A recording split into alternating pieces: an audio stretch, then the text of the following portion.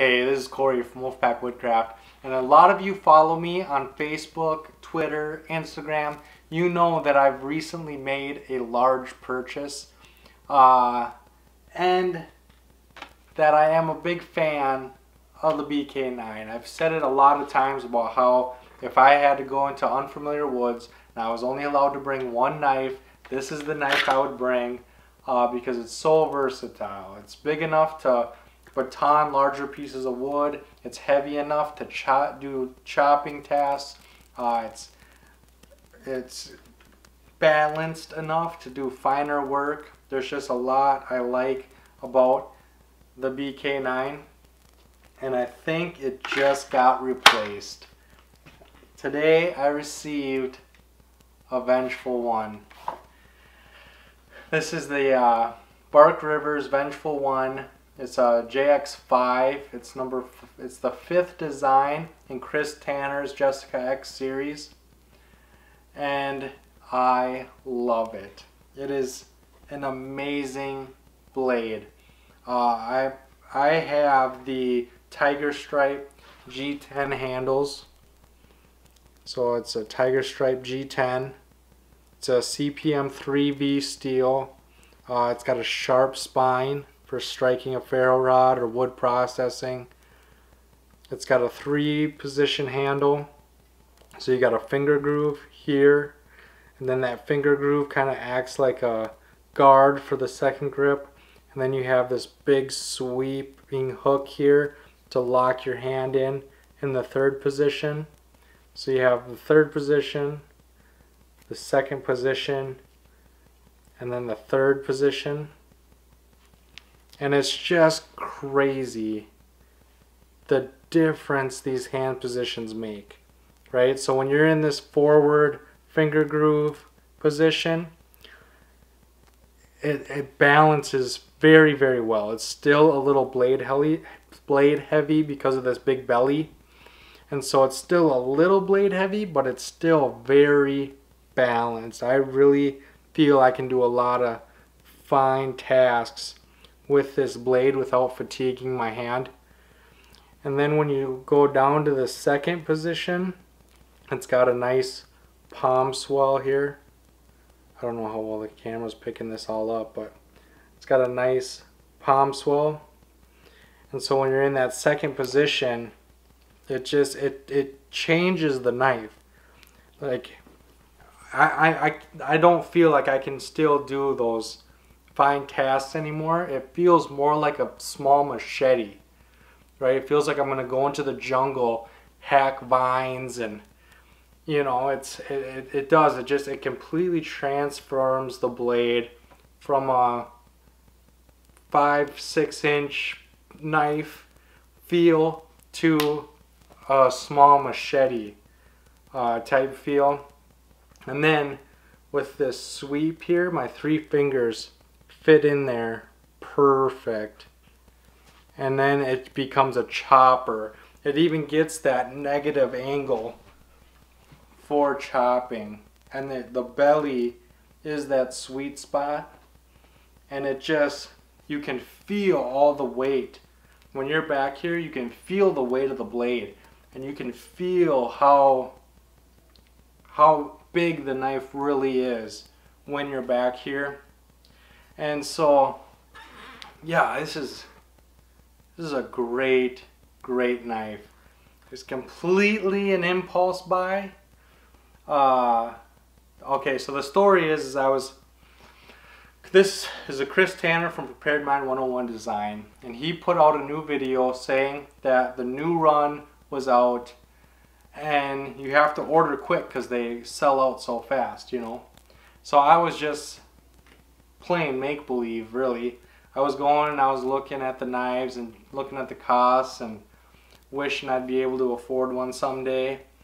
And all the reviews on this knife have a black handle, and I'm more of a black handle kind of guy. I like that traditional black handle. It's just more visually appealing to me. You know, that old traditional black handle look. But Chris Tanner has an orange handle, And the orange handle is so that if he drops it or if he leaves it in a log or a stump, he can see it so that he doesn't lose his knife or forget his knife. And so I was thinking to myself, I was like, if I was going to spend this kind of money, would I spend it on a black handle and get something that's more visually appealing to me, that I would love, you know? Or would I get something that's more practical? Because if I'm going to spend that money, I don't want to lose it. I don't want to drop it and have to look for it. It's a lot more practical to have that orange handle. And then, like, as I was in this dilemma, it recommended this knife to me. The JX5 Vengeful One with the tiger stripe handle. And I bought it. I think this is beautiful. I think it's just gorgeous. And it gives me that orange handle. It's still going to be easy to see if I drop it or if I leave it in a stump or something. It's still going to give me, I think it's beautiful. It's still visually appealing to me, and it's still got that orange that makes it stand out. And oh, I love this knife. I can't wait to get it into some wood. I'm not gonna take this into the backyard and use it. I'm actually gonna go into the woods when I first test this knife. I'm gonna do it right. I'm not just gonna go and try this and try that. I'm gonna go out and I'm gonna start a fire. I'm gonna do it right. The thing that I don't like about this knife is the sheath. I don't like the sheath, not at all. But I'm glad that it comes with a sheath. A lot of companies, they just sell you the knife and then you have to pay extra for the sheath. It doesn't just come with one. And so I appreciate, because now I can use this knife. I can put it in my backpack. I can put it on my belt. It has loops here to hook it onto a belt. It has holes if you want to make it a dangler somehow. It has holes down here if you want to strap it to your leg. And so I have the ability to use this. If they just handed me this big chunk of 3B, I wouldn't have the way of getting it to the woods to use it. You know what I mean? And if they would have made a nice Kydex sheath for it and it came standard, I would have never been able to afford it. I wouldn't have even been able to have the impulse buy, because I would never have the money it would take to buy this knife in a good sheath system.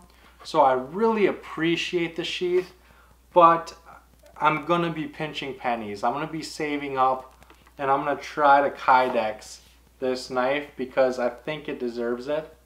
I think that this truly has replaced my BK9. It's sad to say I'll never get rid of my BK9. We have a lot of history and I really love this knife, but I really think it's been replaced by this.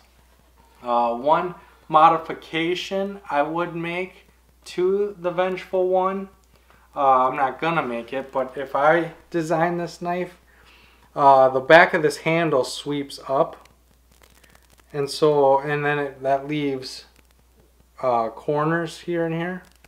And so when I'm giving it that 3-finger action, my 3 fingers fit in this groove perfect. That up sweep locks my pinky, which is perfect. But that corner, this back corner here, kind of digs into my hand a little bit as I'm trying to chop. And so it's a little uncomfortable. It doesn't hurt, you know, and it's not going to prevent me from doing that, but it is noticeable. It is there. And so I like how the BK9 handle, it drops off here. It almost like clips off. And so when it has the same upsweep. So I put my 3 fingers in there. That upsweep locks my pinky. And then this is like a ball. It's like having like a little ball in your hand. And so when you're chopping that 3-finger action, there's no hot spots, there's no nothing. And so if I was the one designing it, that's how I would have designed it. I would have just rolled this down into that sweep. But I love this knife. I still can't wrap my head around the fact that this is mine. Like, I don't have to give it back. It's mine. The fact that I'm holding one is crazy, and the fact that it's mine is just, it's blowing my mind. It really is. I can't believe I own this. I can't believe I own a knife that's CPM 3V. So with all that being said, I actually want to know, what are your guys' thoughts and opinions on CPM 3V? I've never owned a knife with CPM 3V, so I would like to know what your thoughts and opinions are. What are your thoughts and opinions on G10 on a large blade? I upgraded my BK9 to micarta, and I really like the micarta handles. But what do you guys think of G10 on larger blades? Let me know in that comment section. Then make sure to like and share this video to help spread that knowledge and those ideas to the people we care about most. And as always, don't forget to subscribe and come join the pack. I have a new video every Sunday and Thursday, and I can't wait to see you on the next one. Thanks, guys. Puppy's waking up. I'm gonna go check on her. Thanks, guys.